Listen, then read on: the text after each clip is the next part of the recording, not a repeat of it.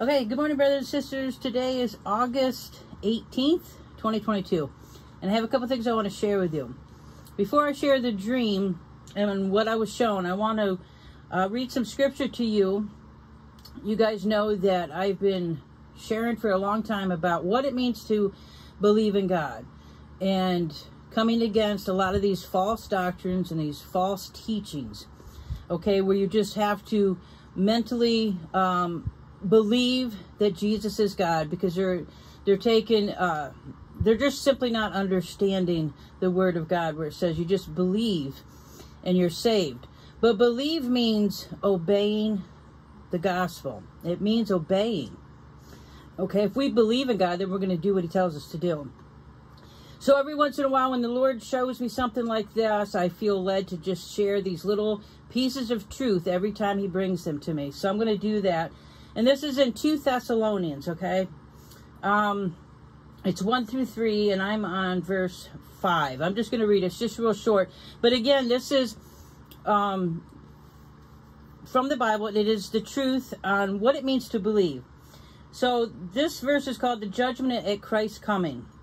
Now, it goes on to say, this is evidence of the righteous judgment of God, that you may be considered worthy of the kingdom of God, for which you are also suffering. Now, since indeed God considers it just to repay with affliction those who afflict you, and to grant relief to you who are afflicted as well as to us, when the Lord Jesus is revealed from heaven with his mighty angels in flaming fire, inflicting vengeance on those who do not know God and on those who do not obey the gospel of our Lord Jesus.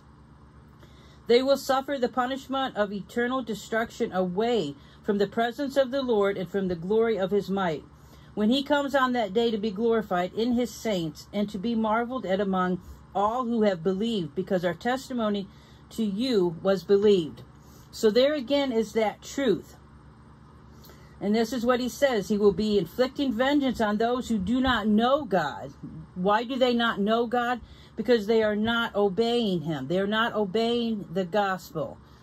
There's a reason that every word in that Bible is there. It's not just so that we can say, oh, I believe what he did. I believe he existed. It literally means obeying what he tells us to do.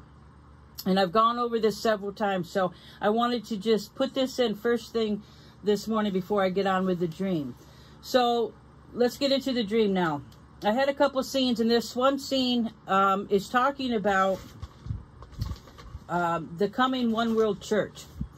So here's the dream. Now in this dream, I stood looking out a window, and I was looking at a small group of men, maybe 3 men, and then there was a 5-year-old child. Now these guys were all silhouetted in black. I could not see any features. They were all like shadows.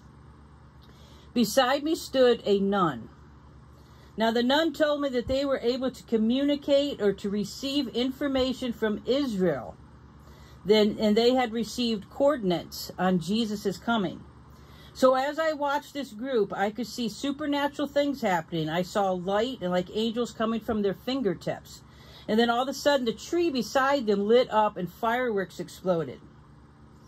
Now I looked up and I began to worship the Lord, because I thought, wow, this is amazing. Okay. So let's see. I think that was pretty much it. I just, I also knew in this scene too was shown that to be able to be close to God, or to be able to be saved, so to speak, you had to give up absolutely everything, your family and everything. And it was referring to the lady that was a nun. Okay. So the interpretation that we got from this is that this dream is a warning about the one world church, which will be run by Catholicism. Now in the Bible, that we have been warned that these people will perform signs and wonders to deceive even the elect if possible. Matthew 24:23-25 says this: at that time, if anyone says to you, look, here's the Messiah, or there he is, do not believe it. For false messiahs and false prophets will appear, and they will perform great signs and wonders to deceive, if possible, even the elect. See, I have told you ahead of time. Now, Israel will play a big part in this as well, because the Antichrist will be running the show from Jerusalem. So the dream is just showing that this is all coming together. And the fact that I was enticed by this, I actually believe it. I believe this speaks to how powerful this influence is going to be upon the world. Now, I'm not here to say whether we're going to be here, whether we not. We know from the Word of God that the church will be taken out. So I just believe this is a warning for people that haven't come to the Lord yet, or maybe people that will be here. I wasn't given anything else, so I'm not going to go into that. I'm simply just going to share with you guys what I was shown. And these signs and wonders were very, very believable. But like I said, the men were in dark. God is light. This was dark. So this is why I knew this was a warning. Okay? And I just ask you guys, as always, to please pray for discernment on this. Okay? Always pray for discernment on everything that I share with you. And I think that's it. Again, the Lord showed me some more truth on what it means to believe. When you believe in Christ, you obey Him. It talks about this all through the Bible, but a lot of these people, they say, no, this is what it really means. You know, it's not easy to follow Christ. It's not. You're gonna suffer. Paul speaks about this in this very chapter that I was in. All right, but we pick up our cross and we follow Christ and we obey Him. Okay, so I just pray for each and every one of you guys. It's kind of nice to get back on here and communicate with you guys. And the Lord's been just showing me a lot of personal things that He's working on through me and my family. And so I received this dream last night and shared it with my friend Melissa, of course. And now I'm sharing it with you guys.